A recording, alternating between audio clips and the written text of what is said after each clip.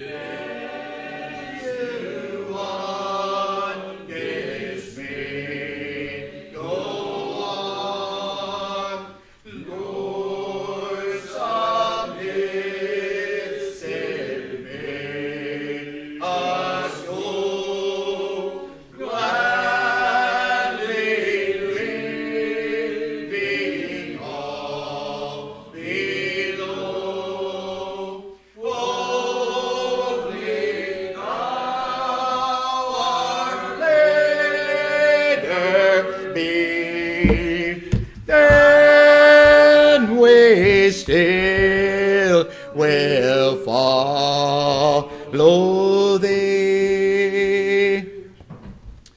Certainly thankful this morning for this privilege of being in worship service with you, and I trust that we are in anticipation of and blessing of the Lord, that we came this morning with a wholesome expectation to meet the Lord in this place and have a fellowship through the gospel with the Lord by His mercy. We don't sing this hymn as often as we should. Children of the Heavenly King. This is a song, a hymn that marks out our pilgrimage here in this time world. And as we sojourn in this life, it is so important that we have a focus in order that as we go forward, we're not tossed about by the things of life, but that we truly have a centering and a foundation from which to serve the Lord, from which to live our lives.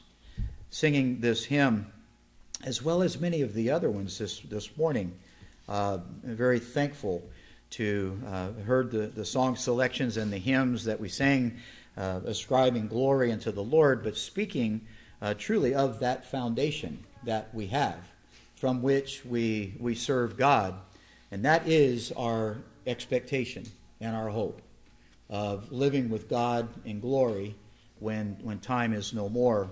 And it's in much keeping with that I've endeavored to study through the course of this week. My mind has been centered very clearly on the book of Titus this week. And if the Lord would bless this morning, I would like to give a little bit of an overview and perhaps deal with one specific aspect of this book.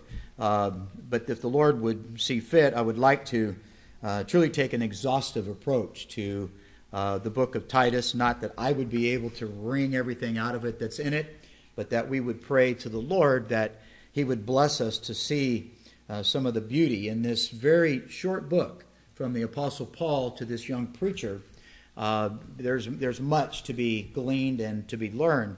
So if you have your Bibles and want to read with me, I'm going to go to the book of Titus, and by way of introducing the ultimate thought that I would like for us to consider this morning, I'll read just the first few verses of the first chapter. It says, Paul, a servant of God and an apostle of Jesus Christ, according to the faith of God's elect, and the acknowledging of the truth which is after godliness, in hope of eternal life, which God, that cannot lie, promised before the world began, but hath in due times manifested His word through preaching, which is committed unto me according to the commandment of God our Savior.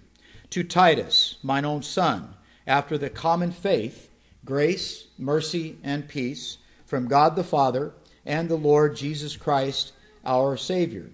And then Paul goes on and speaks specifically to Titus, and we may certainly cover a little bit of that this morning. Certainly I believe that we will. It's important that as we consider God's Word, and we look at the letters that, in specific, the Apostle Paul wrote to churches that were in certain regions, and preachers that he wrote to. He wrote to Timothy, he wrote to Titus. It's important to have understanding of the historical implication and try to glean as much as we can what was going on in that time when what motivated Paul to write these things. Certainly the Apostle Paul was blessed of the Lord to have a wonderful understanding of the doctrine of grace, and it motivated him in his life, and I think Paul is sharing some of that with this young preacher. And to understand that Paul's perspective as he wrote to Titus, and he uses the same language when he wrote to Timothy, when Timothy was in Ephesus, he referred to them as his son, that he was their father in the ministry. That there was a relationship that Paul had with these young preachers that was one of great fondness, of endearment to them, but of great responsibility. You see, a father, and I understand in society today that the definition of fatherhood, the definition of a father has migrated in various ways, and it doesn't mean, I think, as much on a widespread basis today as it did biblically, and I trust this morning that it means to us today. But a father in a family is a provider, is a protector, is the one that is, as it were, standing out and looking beyond the immediacy of the matter in order to be sure that his family is given protection and is given provision, is willing to give of himself from a physical perspective in order, and that they would be spent in order that the family prosper and have that which is necessary for them. A father is something that, and we just went through Mother's Day and the love of a mother, and truly I think it is something that is so special in Scripture. We can find example in Scripture where the love of a mother just extends and exceeds beyond even our ability to comprehend. I think it's probably the most visible love that we have interacting with a mother and a child that resembles most closely the unfeigned love of our Heavenly Father. It's something that, and it's not to say fathers don't love their children, because they do, but they manifest it differently than say a mother would. And aren't you thankful that God in His wisdom provided for the family in a mother and a father that which it needs? That's one of the things that concerns me so bad and so greatly in the world today, is that institution has been diminished. That institution has been challenged. And that there are people that are questioning the very wisdom of God in the construction of the family. I'll tell you, it's so vital in the lives of families today that they have the order in which God placed in the family. And if any member of the family doesn't hold up to that which they are called upon as a member of the family suffers loss. And we see it in families today. We also see it in type in the church. The church is a family, and we are interconnected one with another. And if we have one piece of the body, if you will, one component of the body that is lacking, the whole body feels it. The whole body will suffer it. And not only so, when you have one position in the body that is rejoicing in one aspect or another, the whole body should be found rejoicing. Our carnal nature wants to say, I'm envious of that. Our carnal nature wants to say, well, I should have that, not them. That's our carnal nature. But when you're looking at it spiritually, we should rejoice with one another when we rejoice. We should cry with one another when we cry. We should be sad with one another, and we should always bear one another up. The church is a family, and it is patterned after the family that God ordained back with Adam and Eve, as he in His wisdom, he saw that man, it was not good for man to be alone, and He gave him an helpmeet.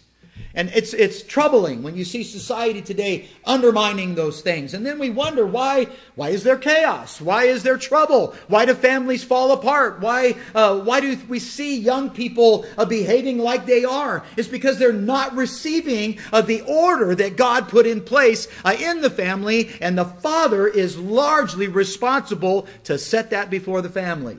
They're charged in Scripture to do that. So let us not shirk that. Well, Paul's relationship with this young preacher Titus and Timothy as well, he had that fatherly relationship with them. So one of the things that he was not willing to do was to shortcut it. He wasn't willing to take a shortcut or to compromise the things that was important for him to teach and educate these young men on as they were going out having an impact upon the church at a greater level. Paul, in sharing his personal experience with Titus in this setting, in order to understand it most clearly, you got to understand what was going on. Here you have a young preacher. And Paul in the 5th verse says, "For this cause left I thee in Crete, that thou shouldest set in order the things that are wanting, and ordain elders in every city as I had appointed thee." Now Titus was left in Crete. And historically at this time, and this is important, I'll tell you, I love it when Scripture brings it right down to an applicable historical application so that I can look at it and I can say, wow, I can see clearly what God was doing and what Paul was doing with this young preacher, and then by God's mercy, roll it forward to 2018.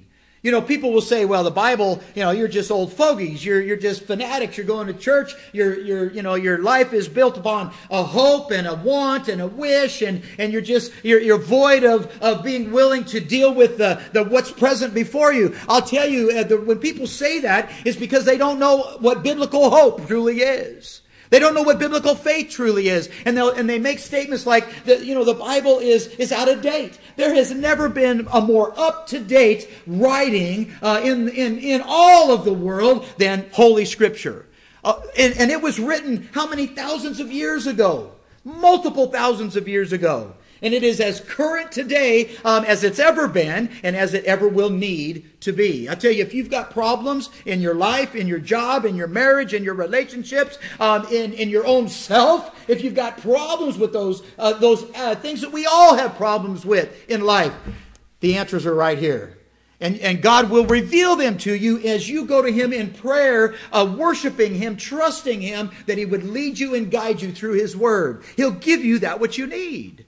Well, Paul knew this, and he's telling this young preacher, Titus, you got some work to do in Crete. Now, Crete, historically at this time, was right in the hub, the trade hub, if you will, of Asia and Europe and Africa. In other words, as trade was growing and becoming more pronounced in the world, Crete, the island of Crete, was right in the middle of it. So it would be a perfect place for ships to come and get more goods in order that they would go on to their next destination. So the issue with Crete and the church at Crete, they were constantly under external influence of a multicultural environment. Does that sound familiar to you today? We live in California.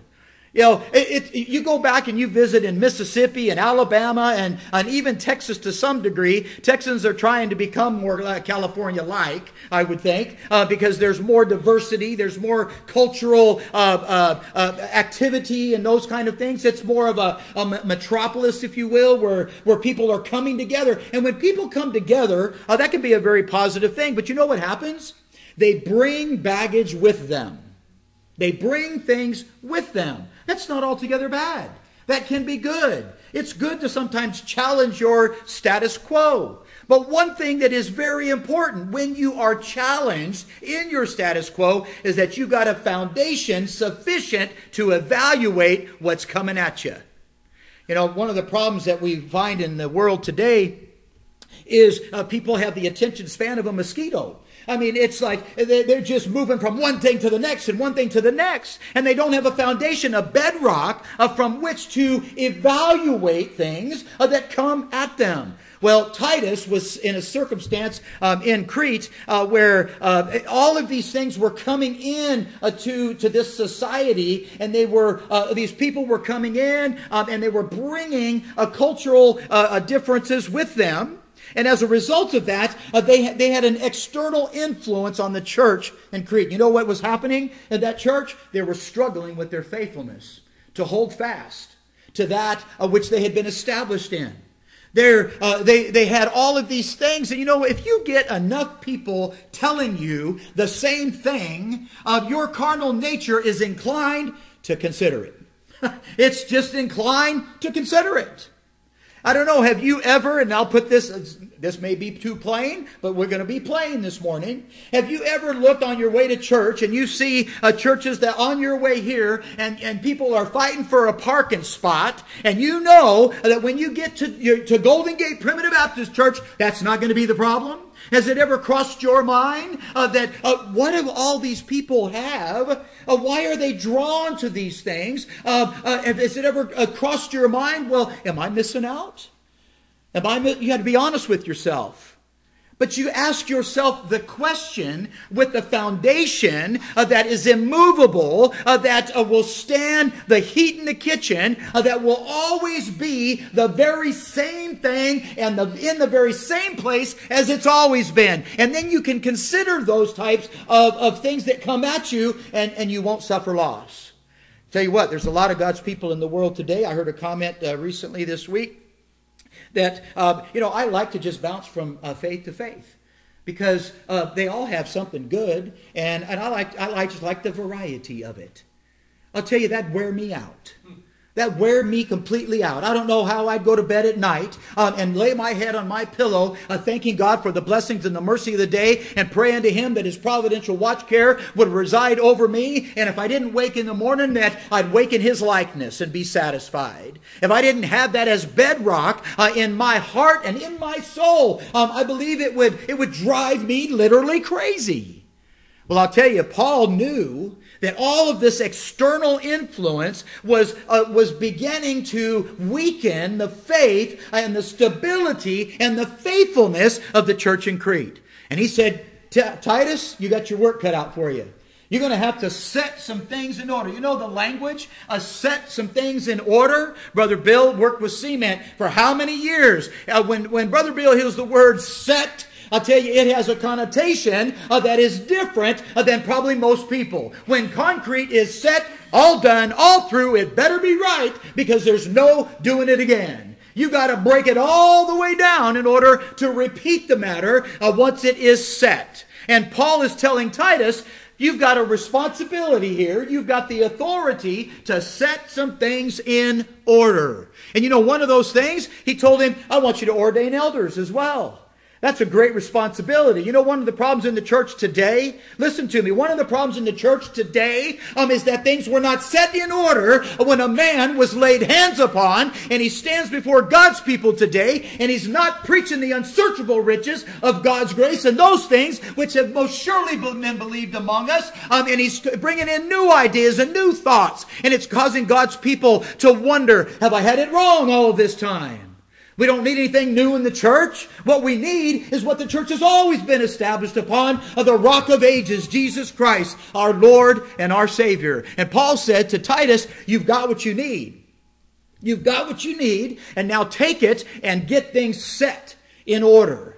I'll tell you, I'm thankful for the times in my life when I truly have felt I am set, I am established, I am satisfied, I'm content, I should say, with the circumstance at hand and with the things that motivate me and compel me from a spiritual perspective. There are things, I'll tell you this morning, that are in Scripture that I question all of the time. I go to them and think I understand them, go back to them and say, I don't think I understand that. And I keep doing that in Scripture. But there are things in the Bible I'm set on. I'm set on those things. And we ought to be set on some things. Paul is set on one thing, and he uses that as the foundation from which to address this young preacher Titus. Now I want to give you a little comparison and contrast this morning, Lord willing. Look at Timothy. Timothy was at the church at Ephesus. And the church at Ephesus, they had a lot of external influence or a lot of external things coming at them, but it didn't bother them a bit. It didn't bother them a bit. There were those, you go over to the book of Revelations, and you find at the church at Ephesus that there were those that were saying, we're apostles. We're apostles, and we've come unto you with apostolic authority, and we're going to help you correct your problems in the church. You know, it didn't bother Ephesus at all. They didn't believe that there were apostles. They were established on the fact that there were apostles, but at that point in time, that there were no more apostles coming in to the work of God. That didn't bother them at all. But you know what bothered Ephesus? They had false teachings from within. They had people rising up within the church, ensnaring God's people. You know, there are many things that can plague a church. Internal issues, external issues. Those things will break down and work hard on pulling down the faithfulness of the membership and the fiber of a church. And you know who's at the authorship of all that? Satan himself. I'll tell you, when a church is prospering, you think, well, we've got devil on the run. We'll just, he's not going to bother us anymore. I'll tell you, that's when he focuses with a fervency, and he goes after the faithful in Christ. I'll tell you, and when he can sow discord, that's when he's got things working. Now here in this situation, Paul is telling Titus, he says, you're in Crete and you've got external influence. There's always something new that's coming at the church. You ever feel that way?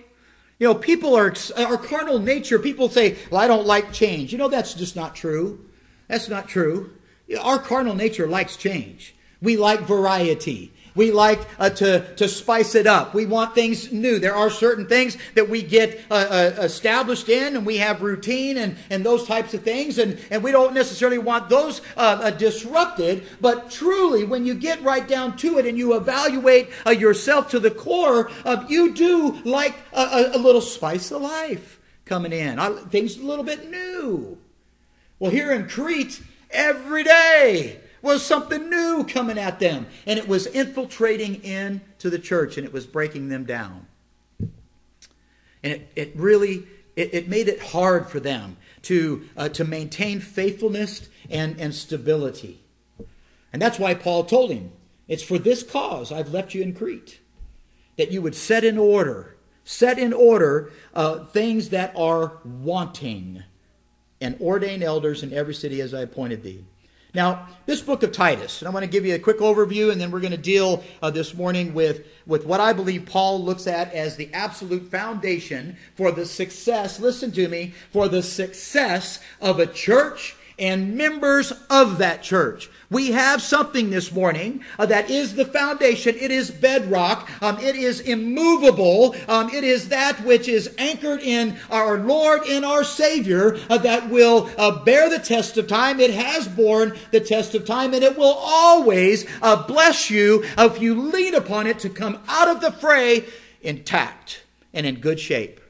That's important, so don't let me forget to tell you about that. Here, Titus. Paul is setting in order things with Titus, and he's instructing, if you look at chapter 1, he's instructing how a Christian should behave and be in the church. In the church. That's important. Paul sets this in order of importance. It's very interesting. Chapter 2 talks about the Christian behavior in the home. You know what he says? But speak those things which become sound doctrine. Now in chapter 1, he talks about preaching sound doctrine. So he's not saying you can behave in a way that you come up with and you create doctrine. But what you do is you behave in a way in your home that the doctrine in which you believe manifests itself outwardly in your home. And there's great value there. He says that the aged men be sober, grave, temperate, sound in faith, in charity, in patience. I'll tell you, we need more men in the world today that fit that description. More men.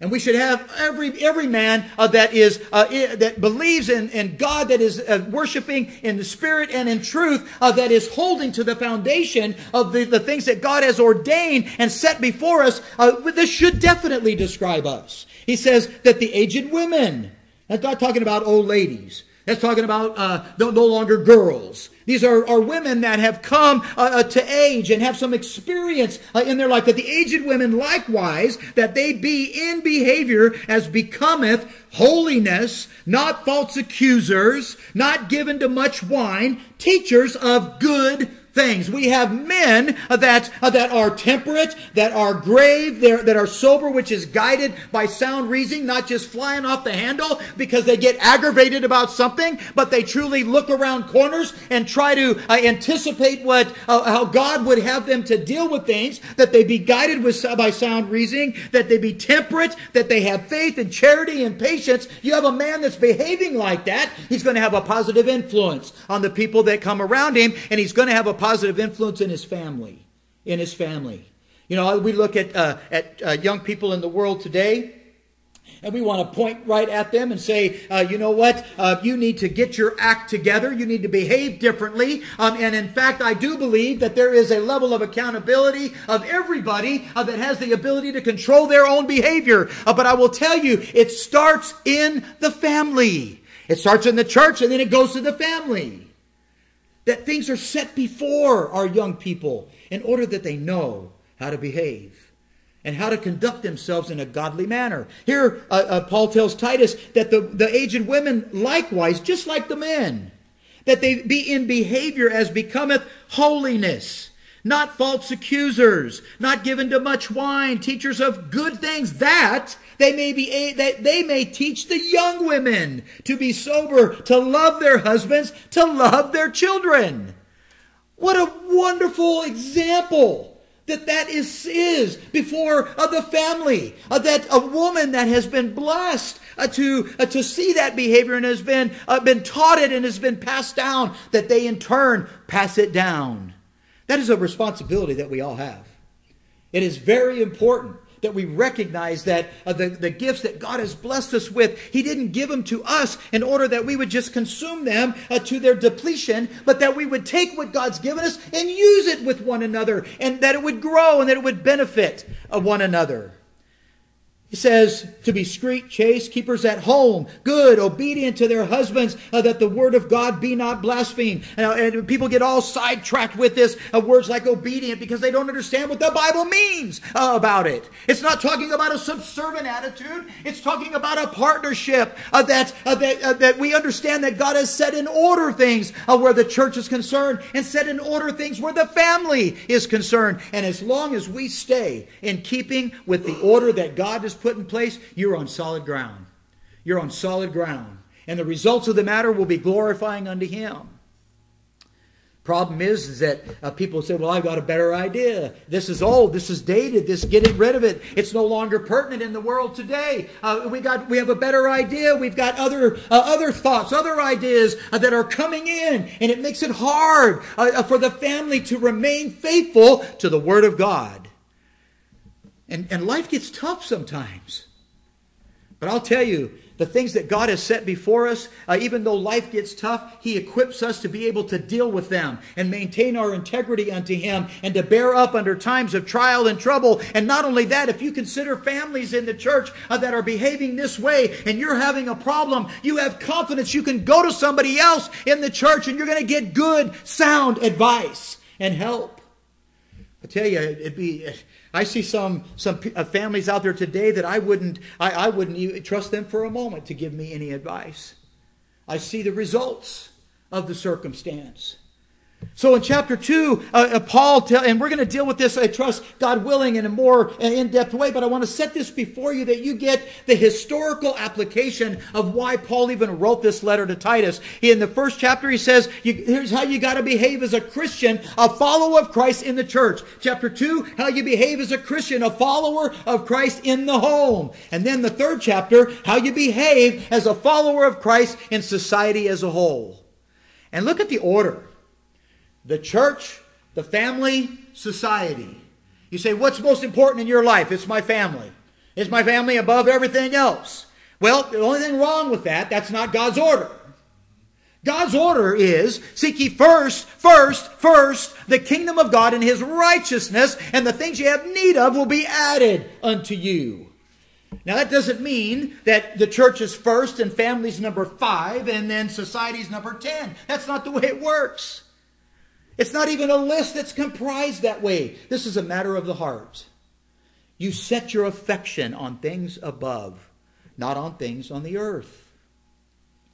If we strive to be faithful in the service of the Lord, and we live our lives to the glory and the honor of the Lord, and we recognize the blessing that we have of being a member of His church, where He has promised to come and to commune with us and to fellowship with us, and where the preaching of the gospel is, which is the very means that God has ordained to communicate to us, His children. If we avail ourselves unto that, everything else falls in line. It falls in line. Does it mean it's perfect? No, it doesn't mean it's perfect. We're not promised perfection in this time world. You know what we get in this time world? We get affliction. We get trouble. We get tribulation. It's here. But aren't you thankful to know that God's given us what we need to deal with all of that? And not just survive it, but prosper through it. Prosper through it. Why do we take such joy in our hearts singing songs that talk about going home to glory? Why do we get such joy? Did you know when we're singing a song that speaks about our journey here and the blessings of life and things like that? I love those songs because they speak to my dependence upon the Lord. They speak to His provision to me. But you know, when someone selects a song about heaven and immortal glory in worlds on high, my voice chimes up. My step quickens. My heart leaps a little bit. I want to talk about what a day that will be when my Savior I shall see. You know, when you sing words like that with understanding, it causes it causes your countenance to change. It causes your heart to rejoice. There is a melody that takes place in the heart of a child of God when we're singing the song of Moses and the Lamb. Redemption. Redemption. I'm going home. This world's not my home. And the joy that I get in my heart that bears me up enables me to deal with the stuff of life and keep it in its proper perspective. And it doesn't derail me. That's the principal thing that Paul is referring to Titus when he says, set in order. You've got a foundation. And that is none other than Jesus Christ. And that which the apostles were blessed to build upon, that we're occupying today. I trust we realize today the blessings of the perpetuity of the church, that we truly are striving to be identified with the church that Jesus Christ Himself established upon, the Rock of Ages Himself. We don't need a man's devices. We don't need the entertainment factor that is out there to draw our carnality toward it. What we need is food for our hungry soul. That's what we need. That's why we're here. If you want to have entertainment, let's go to a show. Let's go do something that is truly designed for that. But here, this is where I want my soul fed. This is where I bring quality to my life to a degree that I can go forward and always maintain my integrity unto the Lord and be borne up under trial and trouble and the disappointments of life, because they're guaranteed to come. And entertainment won't get you there. Chapter 3, he says, now, how to behave in society. How to behave in the church is paramount. You know what? It'll move you right to behaving in your family. It'll cause you to do things that you otherwise might not do.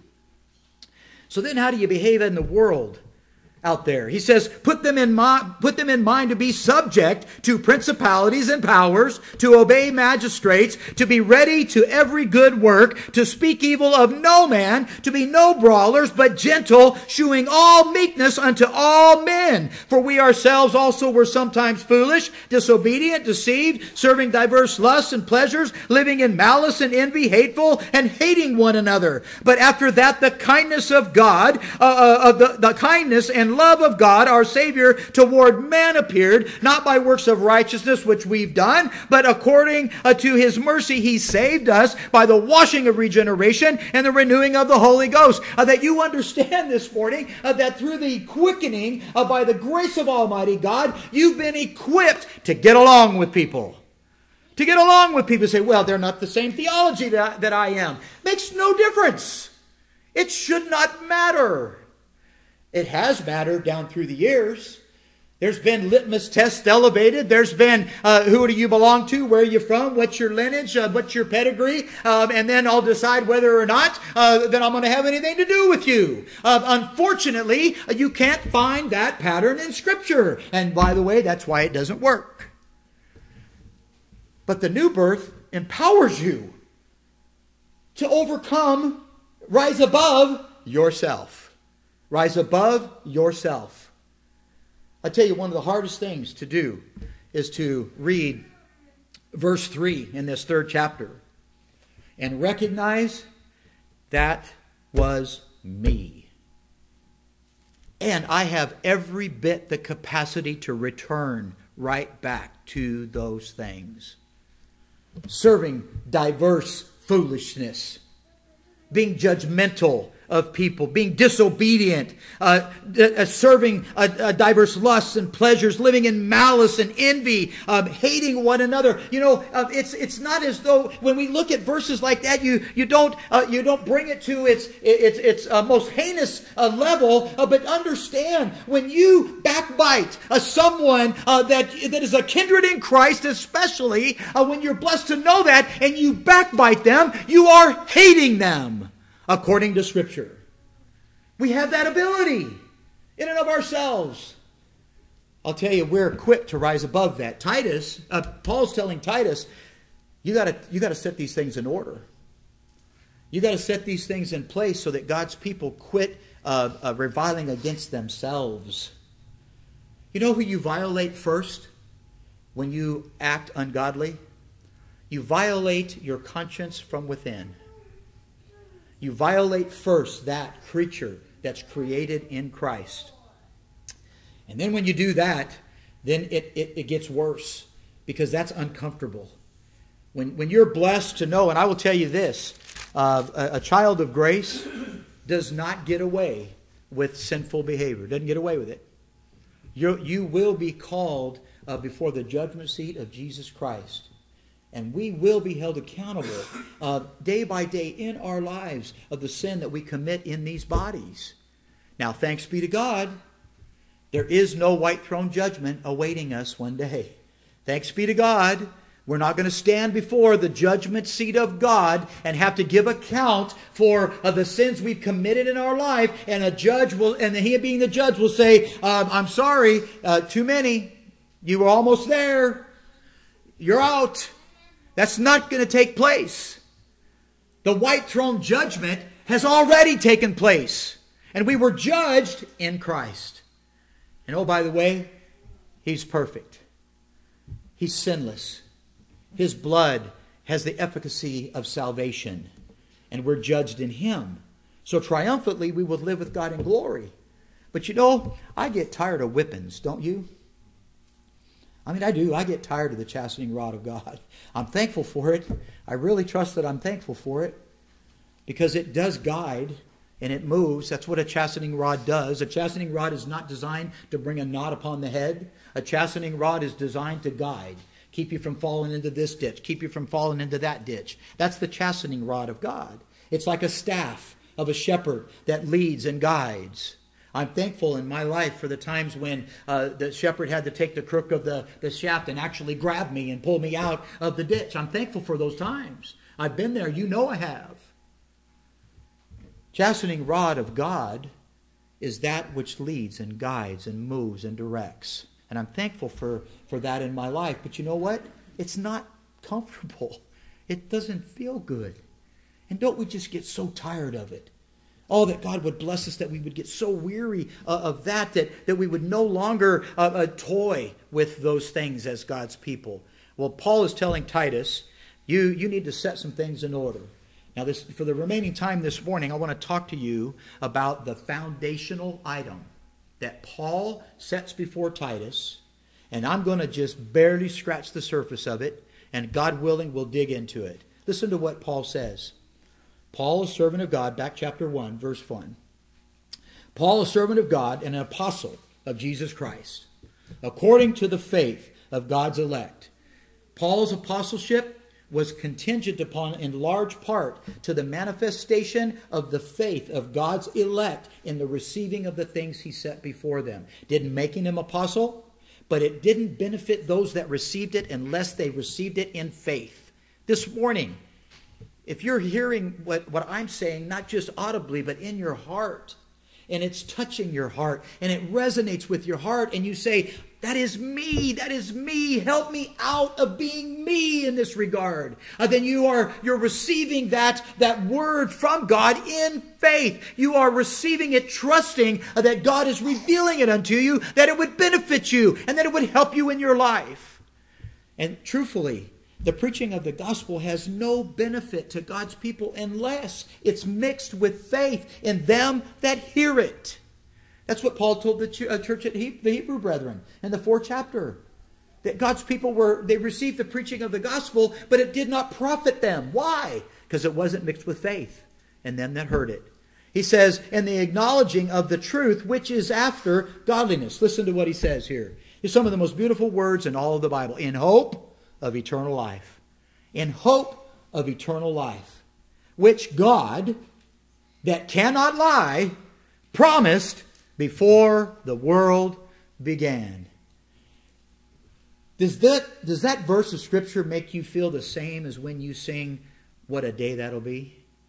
If it doesn't, keep reading it until it does. In hope of eternal life, which God has promised, and who cannot lie. And He promised it before the world began. You know what Paul's saying? First of all, if you look at the language, in hope of eternal life, Paul is saying, I am resting on eternal life. This morning, do we rest in eternal life?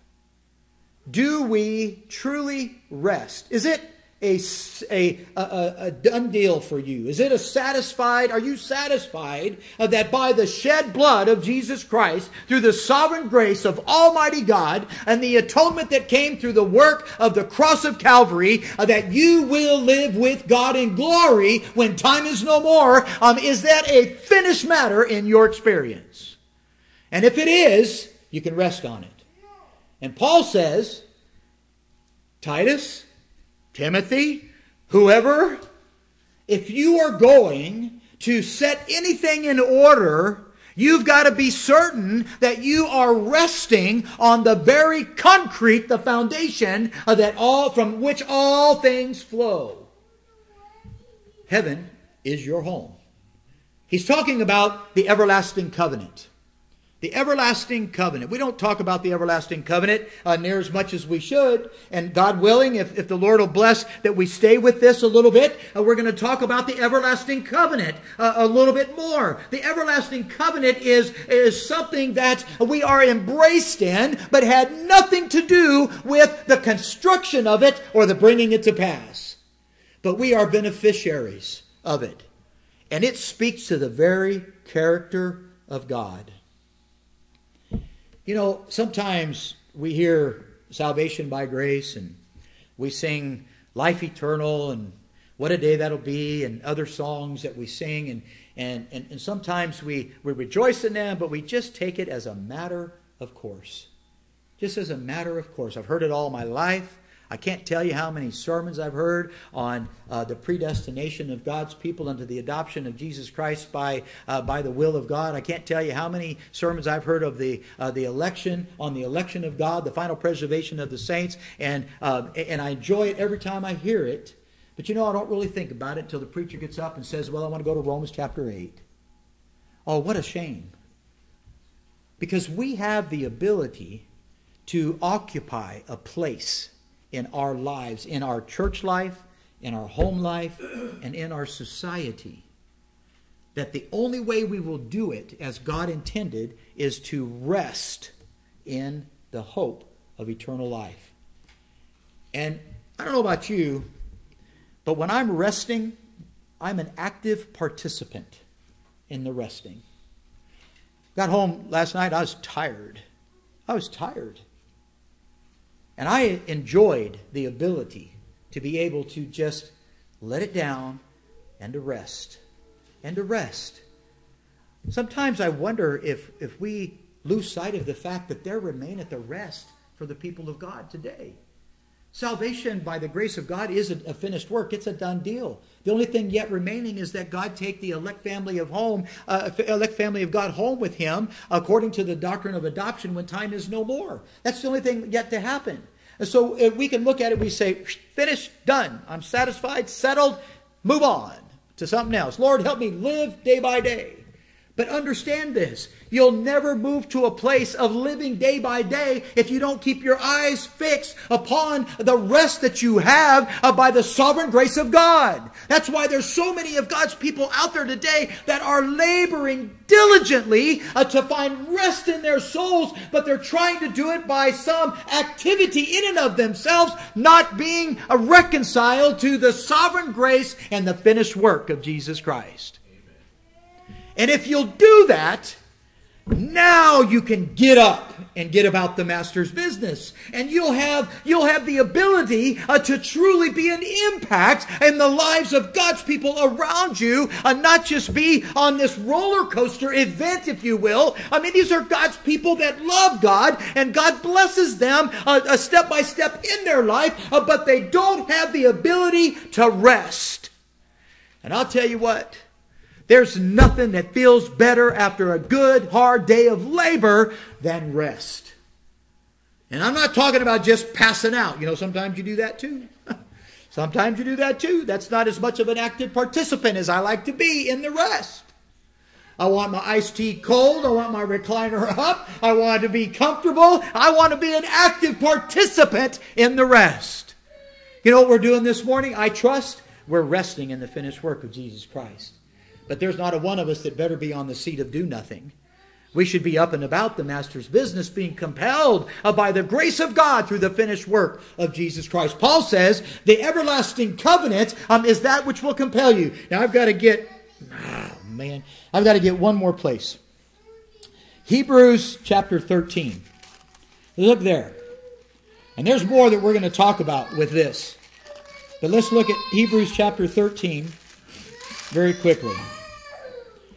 Listen to what Paul says in the 13th chapter of Hebrews, and we'll read in the 14th verse, and then we'll go ahead and just close this morning. He says, "For here we have no continuing city, but we seek one to come." We have no continuing city. Do you believe that this morning? That you really have no continuing city? You know, we just spend a whole bunch of money doing stuff around our house, putting concrete in, put a spa in. I mean, I'm planning to stay. Now, you come to my house, I guarantee you, you can see, I'm planning to stay. But I don't have a continuing city here. Well, why in the world why don't you just live in a tent then? If you don't plan on staying. It's not a bad question to ask. But he's not talking about from a natural perspective. He's talking about from a spiritual perspective. Church, this world's not our home. It's not. And that should not bring about anxiety. That should not bring about, wait a minute, I've got grandkids, I've got great-grandkids, I've got stuff that I want to do while I yet live here in this time world. Well, good. Go on about and do it to the glory and the honor of God, and rejoice in every single moment of it, that you are blessed to embrace it. Make the absolute best of it, because when you get to glory, it's going to be better than that. But don't sink into it to the degree that you take your eye off of the rest that you have and the everlasting covenant and the finished work of Jesus Christ.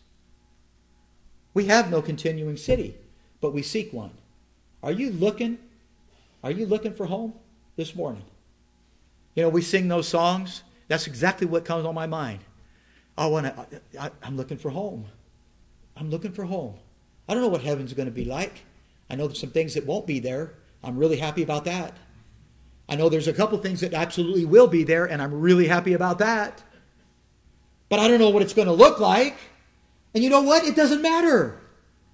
Because it's a place of occupation. It's a place where we will live and dwell in full harmony and peace and glory before the God of all grace. I look for a city this morning. We used to sing a song when I was a boy, "I will not be a stranger when I get to that city." Now there's some words in it people would pick apart and all that. Let them do it. I don't care. It means something to me. Growing up, it made me think about it, Brother Bill. Maybe think about it. I'm going to a city, Foursquare. I'm going to see people that love me and I've known. And I'm going to be home there. I'm going to finally rest there. And it made it real for me as a little boy. I remember it distinctly. And I like it when we sing it and even today. We sang a song this morning, Where the Roses Never Fade.